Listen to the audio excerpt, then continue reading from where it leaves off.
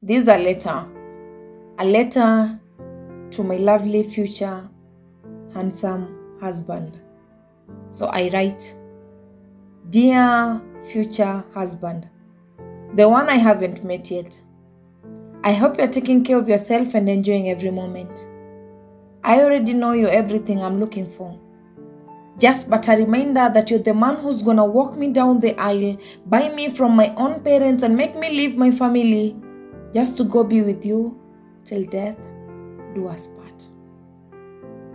The vows will be the answers to the prayers you're making right now. One moment and you've become so important. You've become part of my heart. Your love is so true.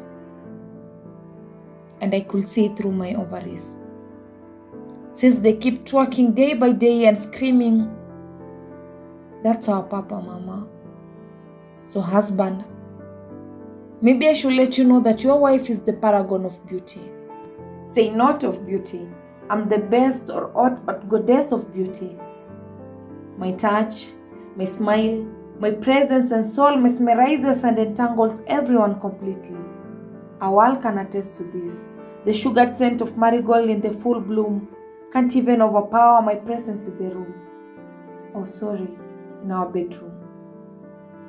My hair is fine like that of an older wife. My big eyes hold a vision of the road of life. My lips are soft and red like wine. My beauty so bright and warm, shining through the darkest storm. Staring at me will make you feel like you're sorry. Just a glimpse of me knocks off all the fine gaze. Everyone had gone on their knees and thanked heaven above for my beauty. I'm the most precious and sacred treasure. Men will dance and sing and show off their might in the hopes that they could get to own me.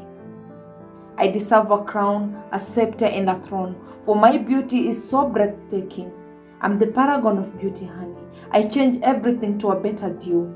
Thoughts of me cloud every man's mind.